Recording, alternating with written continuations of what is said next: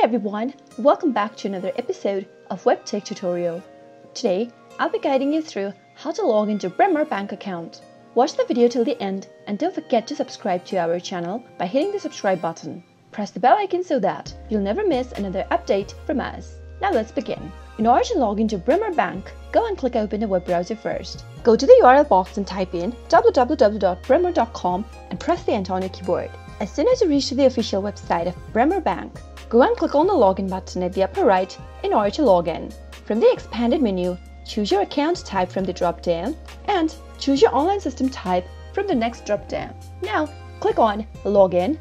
If you don't have an account yet, you can click on Enroll in Online Banking and follow the instructions in order to register yourself for a new account. Once you choose your account type and your online system, click on Login.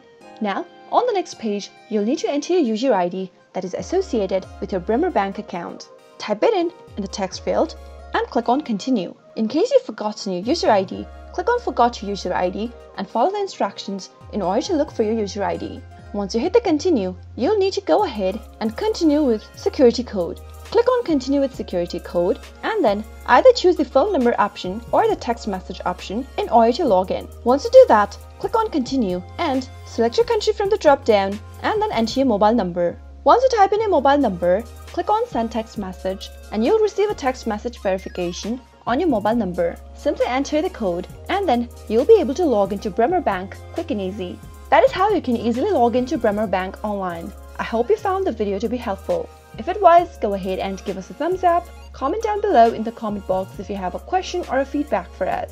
I'll soon be back with more tutorial episodes. Thank you for watching.